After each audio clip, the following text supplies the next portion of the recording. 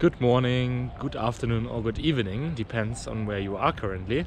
Today I want to introduce to you the largest dormitory in Asia, the Hongyuan.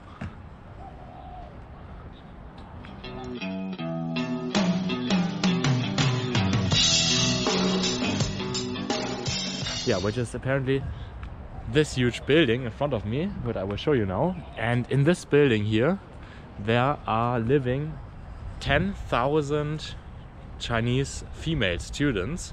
And according to a friend of mine who's living in there, I asked her, she said that all female students are actually living in this building, and that all other dormitories are male dormitories. And yeah, you can see this is like 1, 2, 3, 4, 5, 6, 7, 8, 9, 10 stories, and like I think 40 of these apartments. And in the one my friend is living in, there is space for 5 people. So this is already a lot. But this front is not the whole building. Actually, yeah, you can also go in it, and you can see like actually just how large it is. So according to my friend, the fee you pay here is for 1 year is 900 RMB, which equals 112 euro, around that, maybe 115 euro for 1 year. That is like, yeah, super cheap. But yeah, look at this building. I think it's quite insane. And yeah, because it's so large, living in there has like a few things which you have to keep in mind, like the bathrooms. There's like only public bathrooms. I think like 10 per story, and then also you cannot use any high electric power devices. Also like no water boiler, things like this.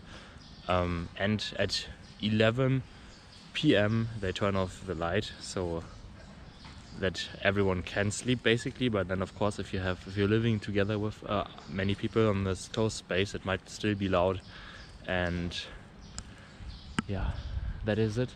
But I think, yeah, most Chinese people are quite used to staying in dormitories. But even though here this one is then quite the maximum level of dormitory I think you can do for a student, as my friend, she said that the way where she was living before, it was much nicer than here, because yeah, this is like really extreme. But actually in here it looks nice from the outside. Maybe I can find some pictures from the inside and which I can show you. And there's also some articles of CGTN and other Chinese news about this dormitory here. And as this is a short video, I want to ask you if you have any experiences living in a dormitory. In what kind of dormitory did you live? Was it a big one where you had your own room? And in what country was it? Was it also in China or somewhere else? And yeah, what do you think as the advantages and disadvantages?